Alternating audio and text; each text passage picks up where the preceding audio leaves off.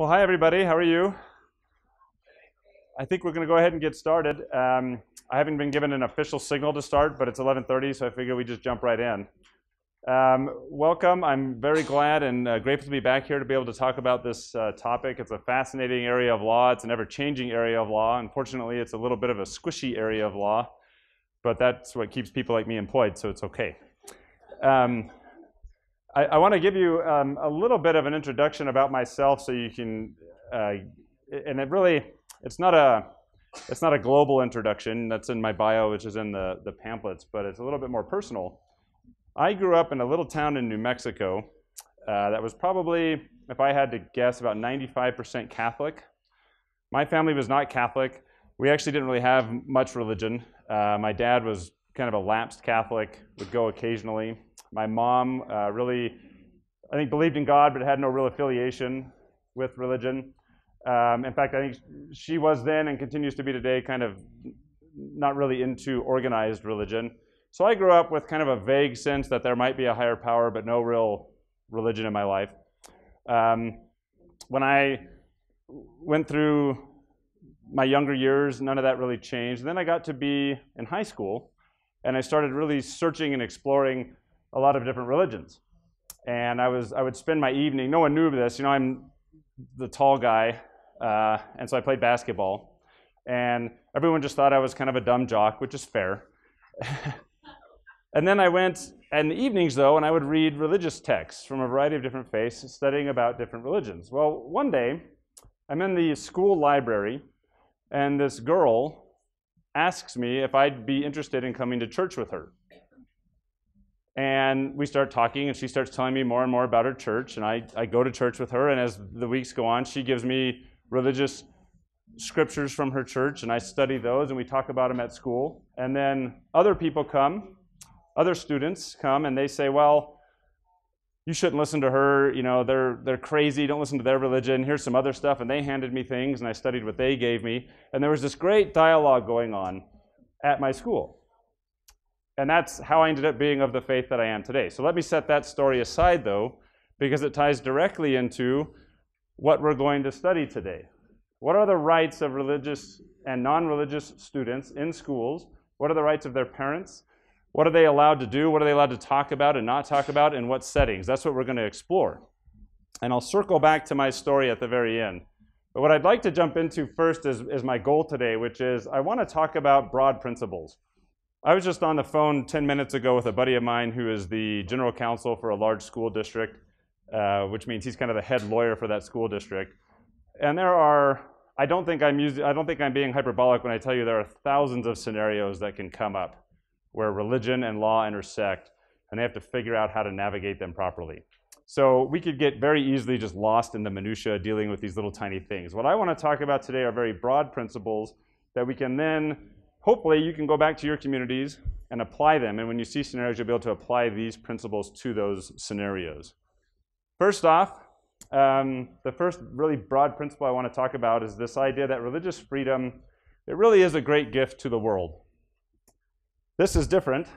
This is a cartoon that suggests religion is the cause of war, right? And there's a lot of people who feel that way, and you can see how they would get there.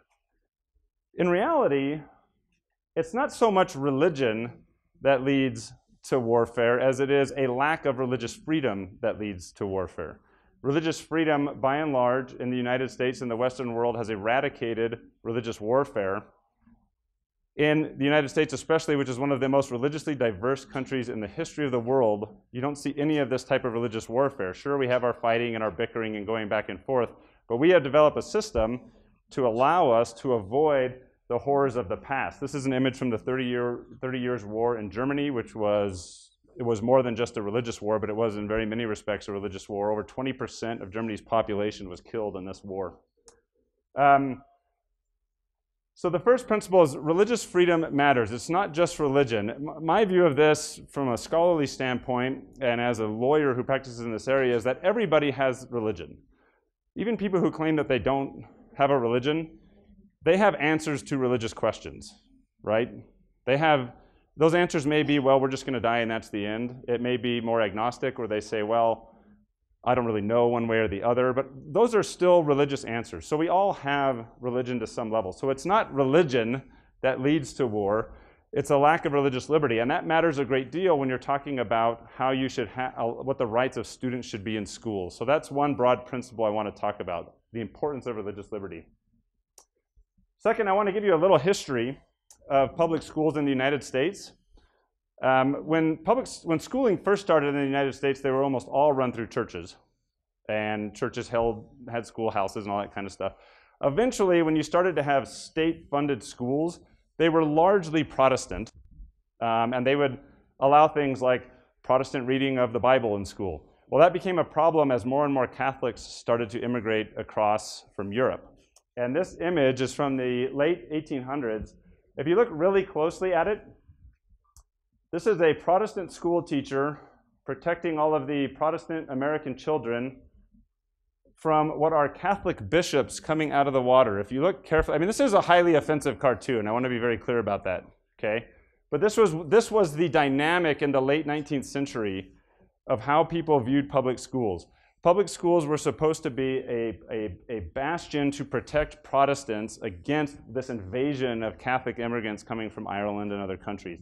So if you look here, these are Catholic bishops whose hats have been manipulated to look, like alligator mouths or some kind of horrible monsters coming out to take the American children away. So you had these schools designed to prevent that, which is why a large majority of the private schools you see in the United States tend to be Catholic.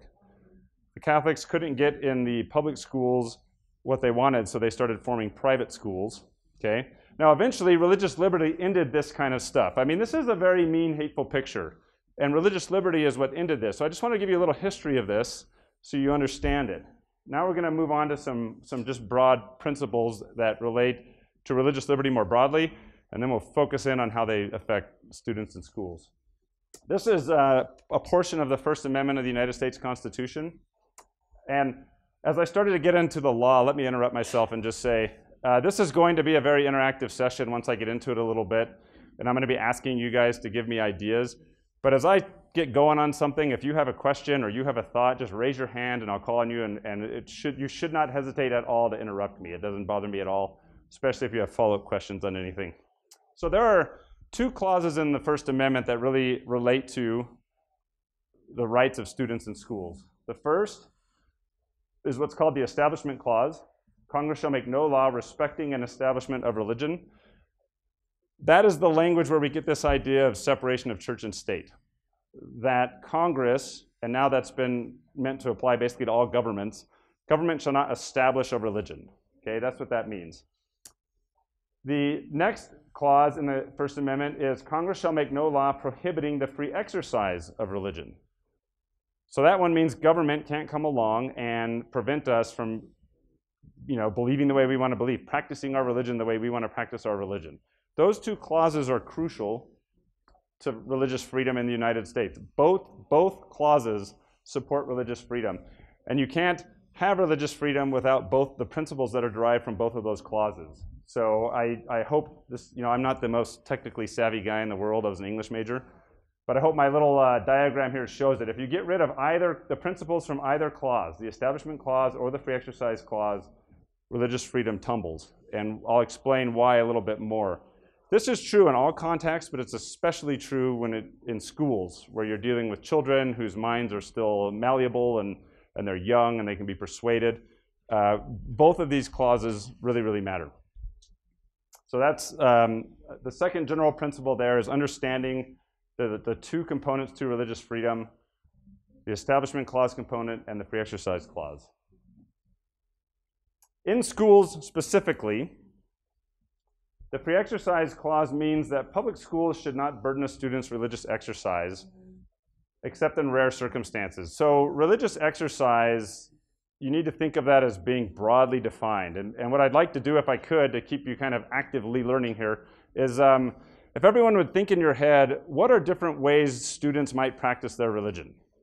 I'm not going to ask for hands now, but have that question churning in your subconscious. And in a little while, we're going to talk about it more specifically, and I'm going to ask you guys to share me your thoughts. But just ask yourself right now, what are the different ways that students might want to practice their religion in schools, okay? And we'll come back to that in a little bit. So that's the free exercise in practice, the free exercise clause in practice. The no establishment principles in practice are public schools should not promote or favor one religion or non-religion over another. Kind of, as you're looking at various scenarios, when you go back to your communities and you see school boards doing things or teachers making decisions, you can apply this principle and ask, are they favoring one church over another? Are they favoring one religion over another? Are they favoring non-religion over religion? Are they favoring religion over non-religion? Okay? Understanding that non-religion in many respects really is just another form of religious belief. So you have to treat it the same way. Okay? You would treat atheism and agnosticism the same way you would Christianity or Islam. You'll note here I say except in rare circumstances. The law allows schools to burden someone's exercise of their religion if the schools can show that they have a compelling interest and that they are picking a very narrow way to get at that compelling interest. So let me give you an example. Let's say you have a student who says, every day at 10:15, I have to kneel down wherever I am and say a loud vocal prayer. It's part of my religion, I have to do it. School says, well, you are literally in the middle of your geography class then. You can't just get on your knees and start praying. It would disrupt the class, we wouldn't be able to do anything, none of the other students would be able to learn, it'd be a horrible problem. That's probably a compelling interest. I think it's fair to say a school has an interest in allowing its teachers to teach without, and students to learn without someone's religious beliefs completely interrupting what's going on. So they have a compelling interest. The question then is, what's the narrowly tailored way they can get at that? And generally what happens in those scenarios is a school would say, look, we're going to burden your religion so much that you can't just get up in the middle of class and get on your knees and start belting out a really loud prayer. But we will let you leave class 5 minutes early, go to a private room, do what you got to do at 10:15, and then come back, right? So schools can accommodate a person's religious beliefs. They're still burdening it a little bit in that the student has to kind of go out of his or her way to go where they need to go to pray. So the school is burdening religion, but they're doing it in a way where they're trying to accommodate everybody, and that's largely where the law shakes out. But that's an example of those rare circumstances where a school might be able to burden someone's religious liberty. We'll get back into this just a little bit in more depth with some examples in a few more slides. So,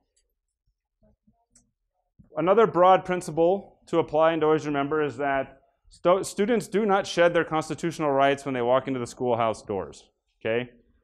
You don't have to pretend suddenly that you are no longer a Christian or a Mormon or Muslim just because you happen to walk into the school. You're allowed to engage in your constitutional rights within limits, and we'll talk about those limits. Free exercise. So I want to get now into specifics of how schools might burden free exercise in scenarios that might come up. You'll see here that there are all sorts of things students are allowed to do in schools. They're allowed to pray in schools.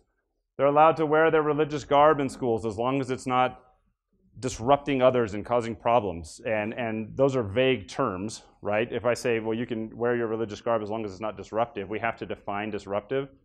99% of the time, it's not a problem. Okay, a Muslim girl can wear her hijab and it's not going to disrupt anything in the school. Yes?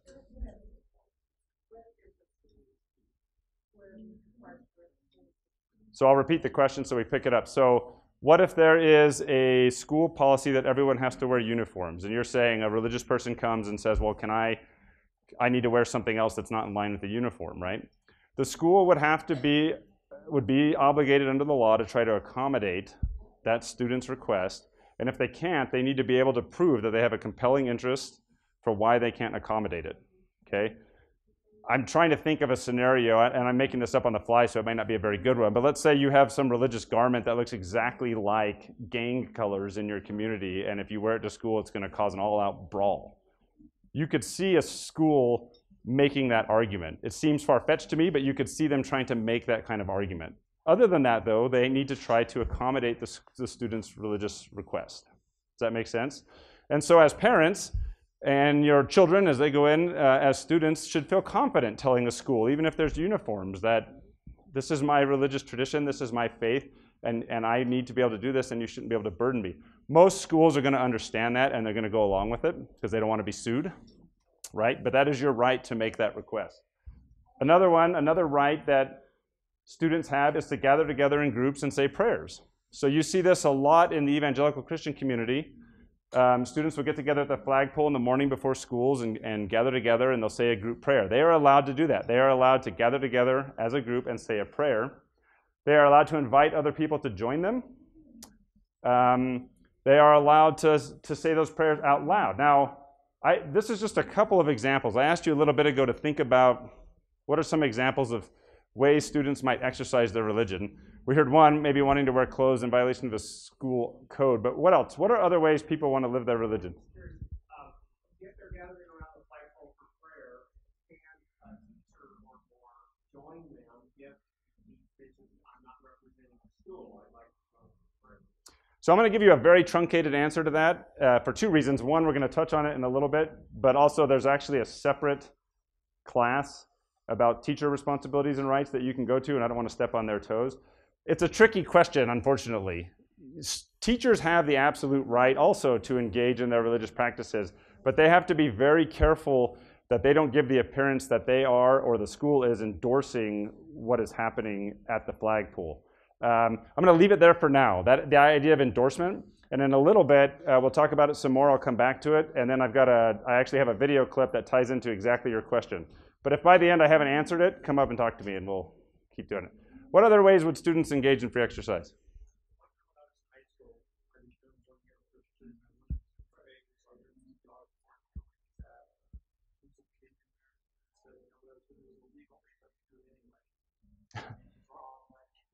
Were you praying just on your own? Yeah, I was just on my own. I wasn't praying out loud or anything. Praying myself. So that is an excellent example. Students are absolutely entitled under the law to pray in school, okay? They are allowed to, they do it all the time. They pray over their tests. They pray over their food before they eat, right? Sometimes they're just having a hard time. I mean, no one's more dramatic and emotional than a teenager. They feel like everything is a hard time, right? They need to pray. And so those who are religious will pray, and they're allowed to do that. And so it's not illegal, and students need to understand that they have that right. And there are limits and boundaries on it, and I'll get to that in a minute. But right now, if a student wants to pray on their own, it's completely allowed under the law. Yes? One that I've had, I'm a seminary institute teacher for the Church of Jesus Christ of Latter-day Saints. So a common one that's happened for me is a student coming and saying, what am I supposed to do? We're going to watch this movie in class, or it's been assigned for homework, and it's not something that I feel I should watch. So my next slide hits that. The rest of you are not off the hook. I'm going to go back to my free exercise slide and get some more examples of free exercise. But let's move to this since you brought it up, okay? I'm going to give an example. It's exactly what this gentleman said, Mr. Featherstone. He talked about somebody saying, well, I don't want to watch a movie. It violates my religious beliefs. I put Schindler's List up here for a reason. I had a family come to me once, and the teacher was going to be teaching about the Holocaust to a high school class and was going to show Schindler's List. The mom of the student didn't want her son watching Schindler's List. And so she told the teacher that. She said, according to my religious tradition, I'm going to say this more like a lawyer, but you can see a mom coming in and making these arguments. She says, look, according to my religious tradition, if my son watches this movie, it's going to put images and ideas in his head that will prevent him from being able to communicate with a higher power. I don't want him watching this movie. It's going to put lasting images in his head that he won't be able to get out, and I don't want it there. And the teacher pushed back and said, well, your son, though, needs to understand the Holocaust and the horrors of World War II and all this stuff. And she said, look, I don't disagree. I think my son should learn about the Holocaust. He should learn what led up to the Holocaust, what led up to the rise of Hitler, World War II, all of those things. But I think he can learn those another way, and I don't want him watching this movie to learn that lesson. I can teach him that through different means. This violates our religious beliefs. Well, the teacher made the right choice. The teacher said, fine, you can opt out. And that goes back to the same principle that we were talking about here under free exercise. If a student comes in and says, what you're teaching is the act of sitting in this room is going to violate my religious beliefs, I want out. Generally speaking, unless a school can provide a compelling interest as to why not, the teacher should allow the student to opt out of that lesson. Come back the next day, penalty free. That's really important, okay? The teachers cannot penalize a student for saying, I don't want to watch this movie, it violates my religious beliefs. It doesn't matter that the teacher disagrees with the mom's philosophy in the Schindler's List example. It actually is not my personal belief of what she expressed there, but it's her personal belief, and to the extent schools can accommodate it, they need to. Does that make sense? Yeah. This idea of being penalty-free, would it be considered a penalty to say, look, instead of watching this movie, you have to read this book? Is that a penalty? Do you want him to use it or want me to repeat it? I made a mistake too. They're recording this and they want questions to be able to come through the microphone. So if I call on you, let's wait and we'll let Justin sprint over to you with the mic. So go ahead. In terms of talking about penalties, if in this scenario the teacher said, okay, instead of watching Schindler's List, we want you to read this book and write a report on it. Is that considered a penalty since it's different from what all the other class members have to do? I would characterize that as an accommodation. And that's generally the way the law works. Someone comes in and says, this burdens my religious free exercise. The teacher should say, fine, you can opt out. I still want you to learn about the Holocaust, and I think most people would agree that's a good goal. And so the teacher could work with the family to come up with a plan so that student could still learn about the Holocaust and still be graded, which is an important part of it. So no, I wouldn't think that would be a penalty. If the teacher stomped his foot and said, look, you watch this movie, I'm giving you a D, that's a penalty, right? And that's a burden on the free exercise of religion that the law doesn't allow. Okay? Yes? Right in front of you there. And then I saw another hand over here. Okay. How about a student who provides a religiously based answer on a test rather than what was taught in the class? Okay, so that's a good question. And it goes to another slide right here, student-on-student coercion. And so the answer is a little bit nuanced. And the example I'll give is this. If a teacher gives an assignment where students are supposed to get up and teach about the difference between, say, communism, socialism, and capitalism, that's the assignment. And one student gets up and instead of talking about that topic at all, just starts lecturing about why everyone in the room needs to repent and they need to believe in some form of religion or another, and they're awful for not doing it and they should come to church with him. That student's rights have kind of stopped at that point because the student is in a position where the student can coerce other students and the teacher would be well within the teacher's rights to say, look, that's not the assignment, you need to sit down. Now, same scenario. They're supposed to get up and talk about communism, socialism, and capitalism. And the student gets up and says, well, I want to talk about these three economic systems, but I want to do it from a religious viewpoint. And I want to talk about, as a Christian, how I think these things should work. And they get into it, and they're on topic, but they're just sharing it from their viewpoint. That is allowed, and that should be allowed. Now, if they're way off topic and their answers are completely off base and they didn't talk on anything that has to do with these principles that they've been studying in the class, a teacher might give them a bad grade for those reasons, but the teacher should not penalize them from speaking about it from a religious viewpoint. In your example of a written assignment, right, you're not dealing with student-on-student coercion. That's an assignment handed to the teacher. The teacher really should be grading it on whether or not the student is analyzing whatever they were supposed to analyze, in an intelligent way, using the stuff that they've learned about in class. The fact that the student uses a religious viewpoint to add to it should not result in any penalizing whatsoever. And that is not just a religious freedom standpoint, it's also a free speech matter. So students are allowed to do that and shouldn't be restricted. Now, in practicality, you're going to have a hard time proving that a teacher penalized someone because they added a religious viewpoint to something. Nevertheless, they shouldn't be doing that under the law. Does that make sense? Does that answer your question? Okay. Hold on one second. I think we had a hand over here. Right, these two ladies in the front in the blue shirt, and then we can come over here, and then there's one in the back. In Utah, one time they had been discussing on the radio sex. The actual participation in sex and everything. And it was very, very, very offensive to some of our students to go there to have to and listen to that. Do they have the right just to get up and walk out? The students? Uh-huh. Yes, they do. They don't know that, I don't think. They'll go back and tell them. That's what this is for, is so you guys can be educated and can go back and inform the students in your lives, in your churches, and in your families of what their rights are. They can rock. They don't have to sit there and listen to that. Yeah, and they can do it respectfully. They can stand up and tell the teacher, look, this offends my religious beliefs. It violates my religion to sit here and listen to this. I'm going to go wait in the hall until it's done. I mean, it's terrible. Yeah. No, the students absolutely have that right. Over here now. Kind of right behind you, Justin. And then there was someone in the back. What if a student feels a religious imperative to proselytize? What rights do they have? Okay, so student-on-student coercion, I'm glad you asked that question because it relates to the story I started out with about my own life, right? That girl in my school library was proselytizing to me. That's what she was doing. And she is well within her rights to do that. So the schools, the law is that schools can place time, manner, and place restrictions on student speech, but they've got to do it equally across all types of student speech. So you can't treat religious speech any different than you can talking about the NBA finals, okay? And so if students are allowed between classes to gather in the hallways and chat and goof around and talk about anything they want, then they're allowed to proselytize to each other as well. And that is, the schools are not allowed to prohibit just that. Now, you could have a school that says, look, we don't want you people talking at all. You get out of your class, you walk in silence to the next room, and you sit down. They'd be treating everyone the same.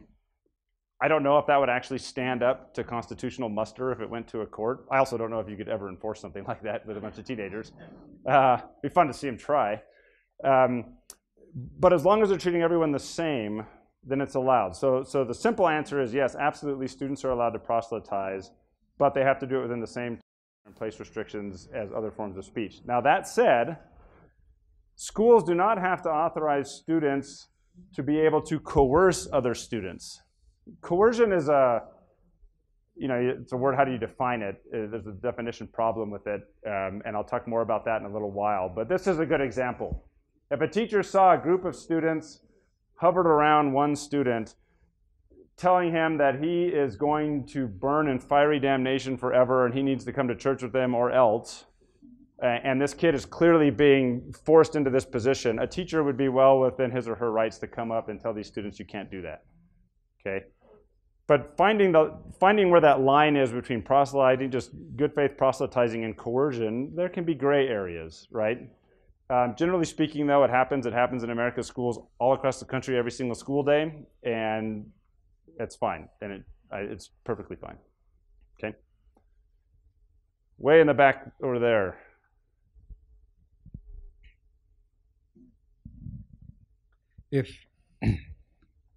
If the institute's having a dance or like free food, can I tell my students at a public university there's free food and a dance? You can go over to there if you want. You are at a university, not a K through 12 public school? Yeah. That's probably fine. I will tell you the law as to higher education is very different from the law as to K through 12. And the difference is because courts have generally taken the position that K through 12 students are much more impressionable than college students. I don't want to tell you this definitively, but I think you'd be fine at a public university to do that. Taking it to the high school level, you would be hard pressed. I think you'd have a hard time getting away with that. And I'll talk more about why in a little bit. Okay, thanks. Oh, I'm sorry. They didn't hear your question. He asked at a university, he teaches at a university, and let's say a church is having a dance or something, or some other church activity. Can he, as a professor at a university, public university, tell students about this church activity that's going on and invite them to it? That was his question. So the law gets very different at universities just because the thought process there is these students are now older, they can handle these things much more better on their own. Most college students are likely to blow off their professors anyway. So, whereas teenagers are much more impressionable and may follow teachers to places they shouldn't necessarily go. Did we have another hand up right here in the front? Sorry to make you run around so much, man. I have a question about what recourse do parents have if their child, and this happened to me, is graded down because I wouldn't let him read a book that was full of violence and profanity, and he did extra reports and interviewed Vietnamese returned soldiers. He still didn't get the A he deserved. So I'm going to go down here to this slide, which is parents absolutely have the right to go to the school board and advocate for what they know is the rights of their students and the law. And I would, if I were you, so there's pamphlets somewhere. I think they've already talked about on these pamphlets that have been produced. They're in the, each of you have them there. I would take pamphlets like that. I would go to the school board and to the principal or whoever you need to and let them know what the law is and tell them what your rights are and talk to them about this and make sure they understand it. And this actually happened where my kids are going to school. And one parent, not me, another parent went in and talked to the principal, and the principal really cracked down on that teacher. And they had a case very similar to yours where they could make incredibly strong arguments that their student had done far more than the rest of the class to learn about this particular topic. And the teacher, it was pretty clear the teacher was penalizing them simply because they had opted out of reading certain books, okay? So I really want to emphasize this. As parents, you absolutely not only have the right, in my view, you have the duty to go and advocate for these things, to go talk to the principals. You can do it in a respectful way. You can do it without being antagonistic. But as you understand the law, you should be comfortable going in and telling them, my student has a right to opt out of these lessons, and you can't penalize them for it. And absolute worst case scenario, these cases will get to litigation. Litigation is not fun for anybody, but sometimes it's the only way that these changes happen. And I will tell you this as a litigator, you can get a long way with just letting somebody know that you're willing to litigate because they don't want to deal with that. More often than not, if a parent comes in like that, the next phone call comes to me. What do we do? And that's why I say, well, you got to tell this teacher to back off and accommodate what this student's trying to do. And then they'll go back and knock some heads together. Does that make sense? And what happened there? And so he sided with the teacher is really what happened. So then it's up to you as to whether or not you want to keep escalating it. But you know your rights. You know you can escalate it if you want to threaten litigation or to go up to the school board, go up higher. You can do that. It's just a question for you of how hard do you want to push it. Yeah. I think, well, there were several parents went together and talked to the principal. He sympathized, but then the grades didn't go up like they should have. Yeah.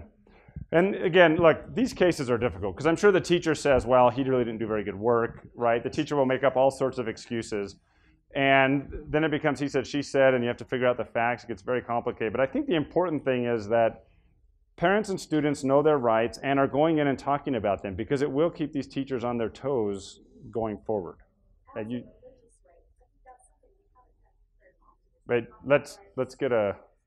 I'm just noting that in my own experience with that, it hasn't been very often that parents go in and say, this is my religious right to abstain from reading this. And so that using that framework gives power that otherwise isn't there.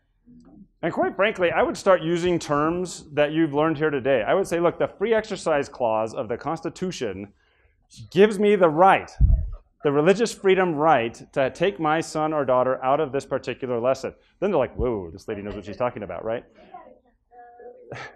The free exercise clause of the Constitution. And the reason I say that is we live in a society where people like to pull out the word Constitution anytime they want something, right? Well, the Constitution says I can do this. Well, not really. They're just using the word Constitution. If you start zeroing in on specific clauses and telling people this is the law, they'll be more inclined to listen to you. There's a whole bunch of hands popping up everywhere here. Let's do her in the front and we'll come back to you, okay?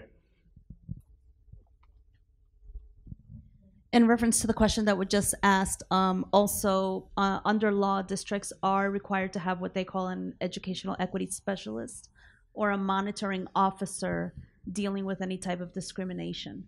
So I'm the monitoring officer for my school district, and I actually had a case dealing with religion based on these things that are going on right now. And the parent did go to the teacher and then escalated to the principal, and then it was escalated at the district level. Our goal is to make sure it stays at that level and not go to litigation, and that's the main job of a monitoring officer within the school district. So in the event that the teacher or the principal, if you feel that situation has not been handled, you can go specifically to a person in charge of discrimination at the district level, and they have to, by law, open a case and follow through with that case with the intended outcome being something that is amenable to both the parent, the student, and the school or the district, depending on what it is. And one word she said, our goal is to avoid litigation. They don't want to get into fights. Somewhere, someone in every school district wants to find a way to resolve these things the right way, right? And you don't want to get in fights either. Nobody does. But when you have a teacher that's just absolutely refusing to recognize your rights, then you have to find other avenues. So I'm glad. Thank you so much for that. There, and then we'll come up to the front.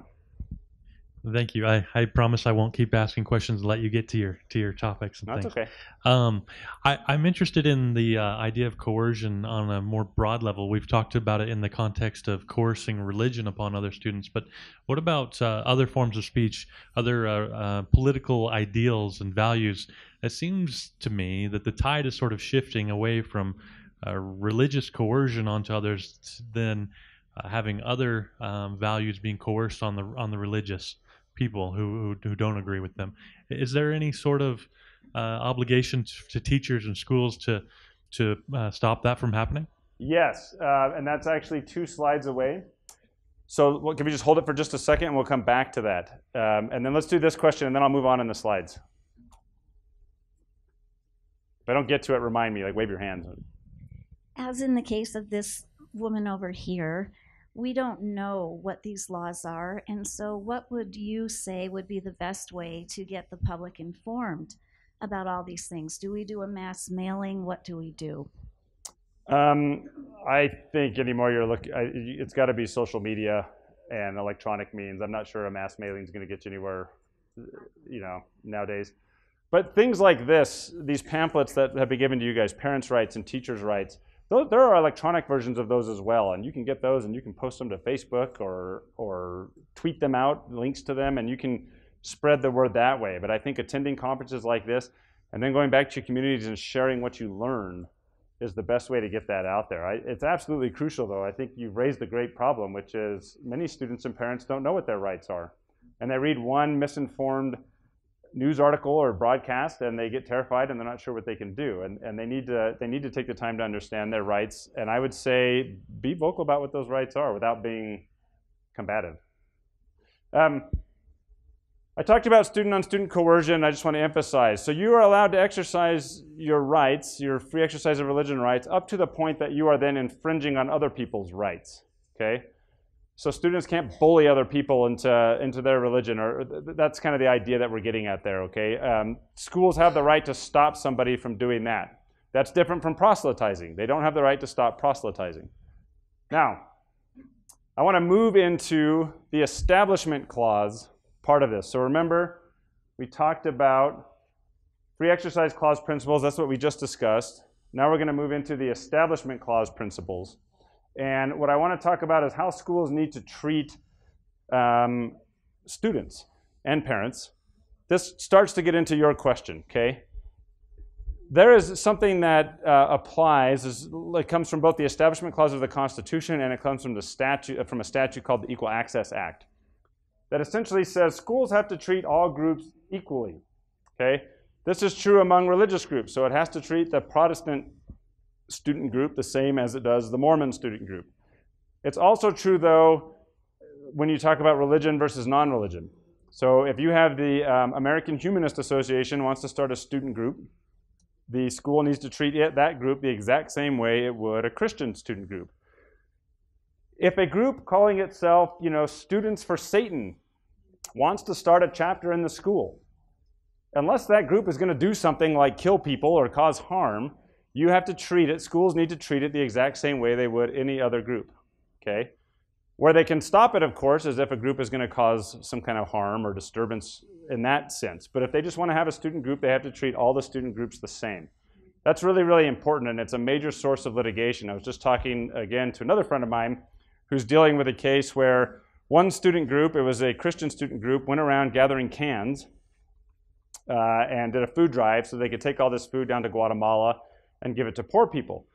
Sounds fine. The only problem is part of the giving of the cans, they also included Bibles with it and did some preaching down in Guatemala. So the question became, well, Jesus, this school now supporting this group in their proselytizing efforts in Guatemala. They were sued by another student group, the American Humanist Association, saying, well, you didn't give us that kind of support for what we're doing, and that's a violation of this, and that's being litigated right now. and they're trying to figure out how they're going to navigate it. The important thing, though, from that perspective is that you have to treat everyone the same. Religious, non-religious, among religions, you have to treat them the same. Okay. One of the big problems is you don't know what's going to be discussed. And so, you know,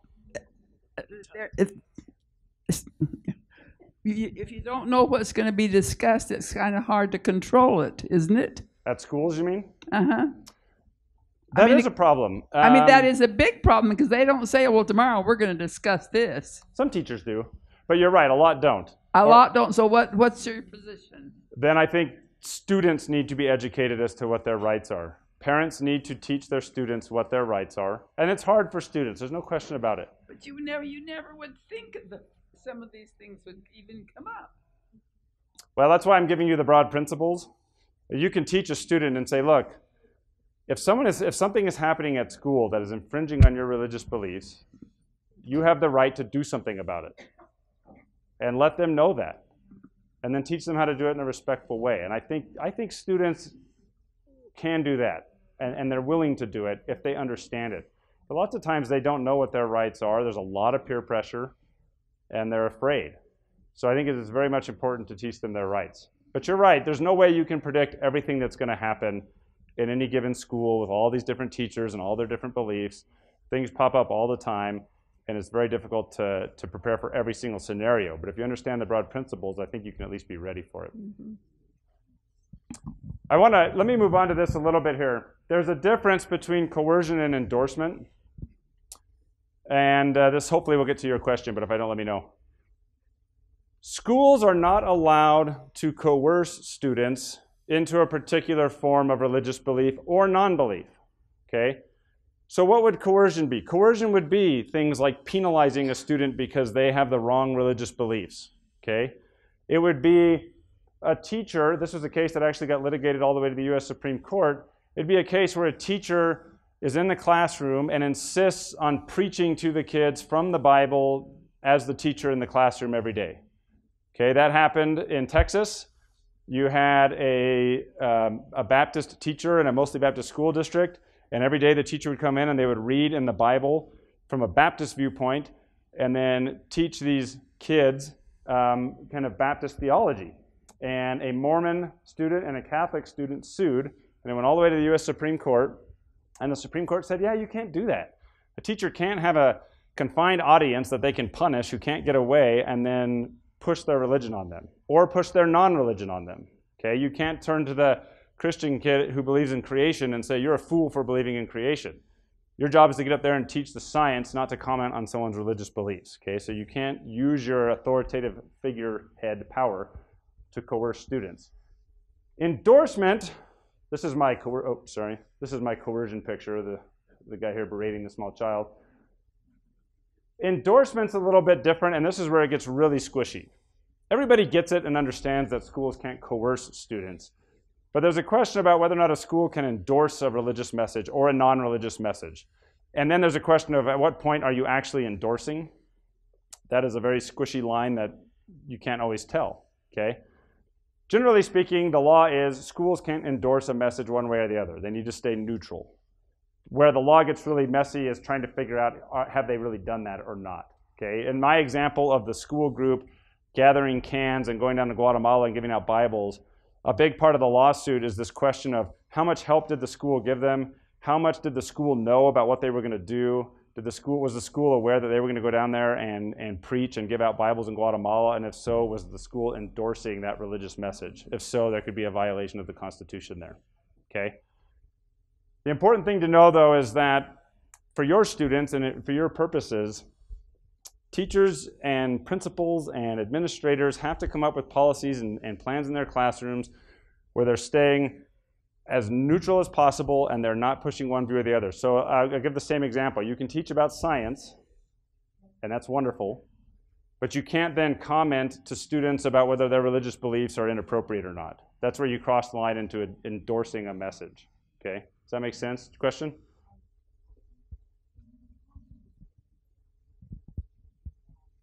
Where is the law now with regard to the valedictorian giving a religious message as part of his valedictory? So all of this kind of fits together. If the valedictorian gets up, it's their speech, it's his or her speech. School had nothing to do with it. They don't know what he or she's going to talk about, and he or she decides to get into religious topics and everything else, and it's totally of his own volition. Most courts will allow that. It's mixed because there is this feeling of, okay, that's totally student-led and student-initiated, so the school had nothing to do with it. There's no endorsement. That, where courts will sometimes rule against the valedictorian is this question here. Is the student getting up and he has a captive audience and is using that opportunity to preach at a government function? And some courts might rule against the student there. So you get kind of a mixed result in the courts on that particular question. But as to endorsement, if it's totally student-initiated, it's not a problem. Now, there are circumstances where students get up and give prayers or sermons, and the schools have been involved in helping that happen, and that would be considered a violation. Does that make sense? Okay. Yes, right here. Hold on. Yeah. What if the school district has to approve the speech and they say you have religion there? Can they say, well, you have to take it out because now we know? That can happen, yes, generally speaking. If they're approving the speech and they're involved in writing the speech, what I generally advise school districts is like, just stay out of it, man. Let these students do their thing. This person's valedictorian for a reason. They're probably going to be just fine. And they might criticize the school like that kid in Wyoming did. Well, let them criticize the school, right? It's not a big deal. Right here. Actually, can we get right in the back behind? Yeah. As a LDS teacher in a school that has very few LDS students, my students know that I'm LDS because I have a BYU banner thing, and so sometimes I get questions about my religion as in front of the whole class, and then I've had other students come and say she can't answer that. What are the boundaries there? You should definitely go take the other class on teacher rights. The boundaries are, you should be nervous. I mean, you know, like you want to answer the question. Some teachers will just say, look, I'm not going to discuss that here. We can talk to you later or after you graduate or when you're not in my class and I don't have any authority over you. Some teachers will just answer the question very succinctly. Some teachers will wait and do it in private where they're not using the entire classroom as an audience. But in all honesty, you do need to be somewhat careful with how you handle that because you may just be answering one question and there may be someone over here who feels like you're preaching to them and they're afraid to say anything and suddenly you're infringing on their rights. And so you have to just be careful as a teacher and recognize the authority position you're in. Does that make sense? Yes, right here. So comprehensive sex ed is pretty hot topic through the nation. If a district creates a policy in favor of comprehensive sex ed, which essentially teaches anything, and which would go against a lot of people's religion or their moral, I mean, that seems like an endorsement, and especially if they have, you talked about the opt-in, opt-out, where legislatures are trying to have everything an opt-in policy. That's not to say that parents can't opt their children out of these comprehensive sex ed, but it makes it more difficult and parents are not as aware. So I guess, when policy is made on a district level supporting comprehensive sex ed, I mean, would you consider that one of these squishy areas? Because it's a lot of what they say of this new gender diverse, or gender diversity, which is you can identify sexually however you want, and your orientation can be however you want. That's not good science. You know what I mean? So I'll just stop and let you. Yeah, well, I mean, it's all debated, right? It's debated whether or not it's good science. It's debated whether or not that teaching those views, it's an endorsement of a religious message or not. I mean, you are raising the questions that are being litigated right now. And they're trying to be decided, and courts are trying to figure out. But this is something that is constantly debated. Is something just science or is it religion? And at what point does it cross the line into religion? And you've hit on something that's kind of in a gray area that courts are still trying to navigate. As a parent, though, I think you do have to take advantage of the right to pull your children out of the lessons that you don't think are right for them or that violate your religious beliefs. and at the same time advocate for other types of teachings. A certain number of weeks, and it's usually an all or a nothing. If you dispute some of it, then the kid is taken out of all of it. Anyway, it's not easy. I'm not going to pretend it's easy. It can be very complicated. I see other hands, and I'm sorry, but I want to move on to one last video. We may have time for a couple more questions at the end. Holidays, by the way, just real quickly, students celebrate holidays however they want to, okay? Again, it can't get to the point where they are coercing other students. Schools, however, have to be careful about how they handle holidays. They can't endorse one holiday over another. It's the same principles that I've already been trying to teach. They can't endorse Christmas over Hanukkah. Okay, they have to be very careful about how they handle that. But they can teach about holidays, and they can teach about religion. What they can't do is get to the point where they are endorsing one viewpoint over another. Does that make sense? So I'm going to skip this one because we are a little bit short on time. And I want to give an example that I think touches on everything here. Hopefully this video will work.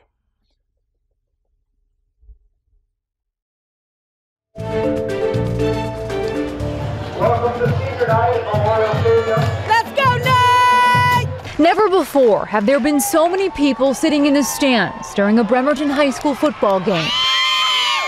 And never before have there been so many cameras, news crews from across Western Washington and across the country, here not to cover the game. Instead, they're here to talk to the coach who's been sidelined by the school district.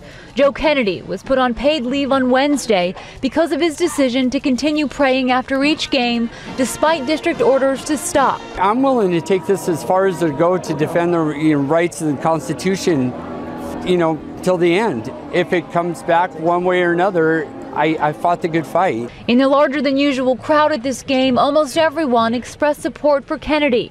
A few parents seemed frustrated that the controversy is taking attention away from the players on what was supposed to be Bremerton senior night. It should have never came to this. And in the fourth quarter came the arrival of a group from the Satanic Temple of Seattle, who said they showed up at the request of several students and teachers who wanted their beliefs represented as well. We just wanted to meet the students who invited us out here and show that we support them in doing that. But we'll leave peaceably if they want us to. But they left before the end of the game and before Coach Kennedy knelt down in front of his seat in the bleachers, bowed his head, and prayed. And Coach Kennedy and his attorneys have said they feel his right to religious freedom is being violated, and so they are moving forward with legal action against the school district. We should also mention, amidst all the off-the-field drama, that Bremerton High School won this football game tonight, which means they are now headed to the playoffs. And Coach Kennedy told me after the game that he has never been more proud of this team. So that's a live controversy right now. That report was just from a few days ago. You can see it all being played out right there, right? What are the rights of this coach versus the rights of the students? If the coach is getting down and making his team join him, is he coercing those who don't believe in God to engage in a religious act that they don't want to engage in, right? On the other hand, what about those Christians players who do want to pray with him? What rights should they have? All of this kind of comes together with the principles we've been talking about. So I'd be curious to know, based on what we've talked about today, how would you view that scenario? I want to be very clear. These cases, the specificity of the facts is really important. This is one where the coach is leading the prayers with the team around him in the middle of the field. Applying what we've talked about today, how would you handle that if you were a judge? Let's wait till we get the mic to you. If one of the players said, I'd like to opt out, he should be able to opt out then. Okay. All right. So a player should be able to opt out. Okay. Here we have a hand. Those players who would like to pray after the game are welcome to assemble together and one of the students pray on behalf of all of them. I guess whether the coach can join in might be a question, but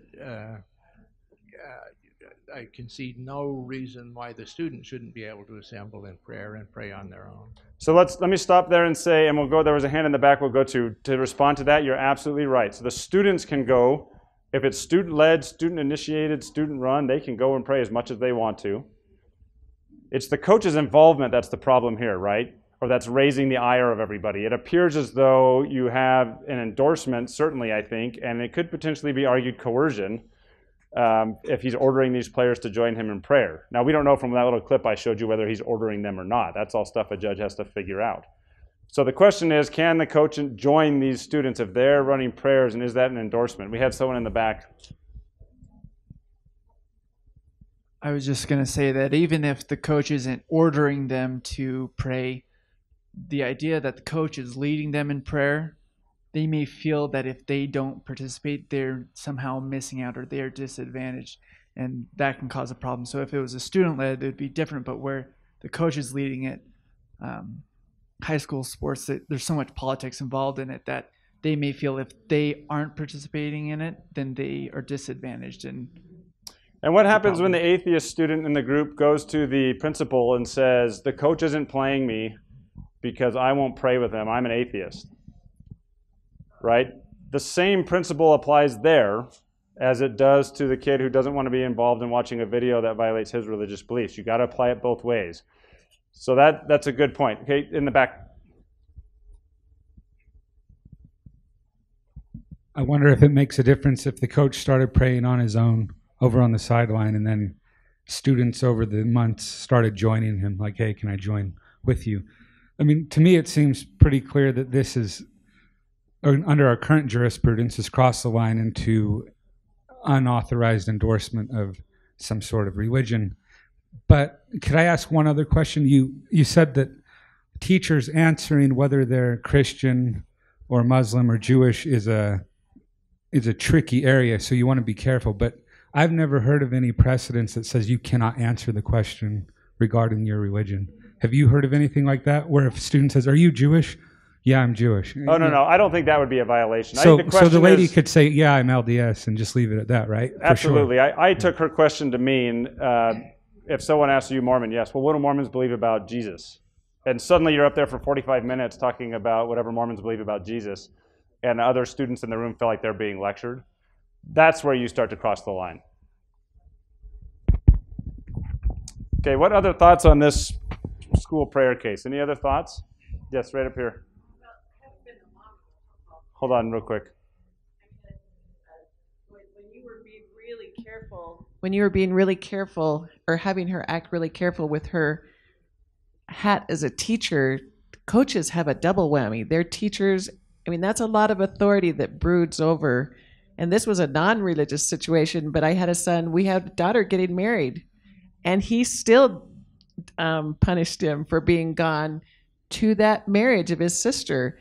So coaches, I don't know. I think he's probably crossed the line, that he should have been wise in allowing that to go to a student-led thing, because there's just too much assumed and unassumed authority of what a coach can do. Right. I mean, I was terrified of my high school coach, quite frankly. Now I look back and I'm like, why was I so afraid of that man? But at the time I was. So that's a good point. And he certainly would have been well within his rights to just say, look, I am staying out of this. You as a team can decide what you want to do, but I'm not taking one side or the other. I'm not going to endorse one side or the other. You as students need to decide how you want to handle your post-game activities, and that's fine, right?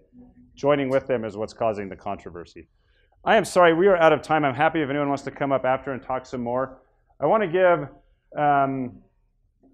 this last slide here of what freedom looks like in America's schools and go back to my own experience. So when this other student in the library asked me if I wanted to go to church with her, started giving me church literature, and then other students from other religions came and started trying to talk me out of going to church with her and out of reading her stuff that she was giving to me. And there was this great lively debate, and at one point we were in a class with a teacher there, and all of these different religious factions were all arguing, and I was in the middle trying to decide which way my life was going to go, and the teacher never said a word. He just sat there smiling. That's what freedom looks like in the schools. He didn't use his authoritative power to weigh down the scale for either side. The students were allowed to engage in lively theological debates and allow me to learn about a lot of different religions. I ended up picking one. It's my faith today. It's changed my life. It's the reason I have the family I have, married my wife, all of these things. But it's because we allowed freedom of religion in schools. We allowed students to proselytize and teach each other without teachers or schools getting involved and punishing anybody, and it was a wonderful experience, and I hope that you will go back into your communities and help students, teachers, parents, and administrators understand these principles. Thank you.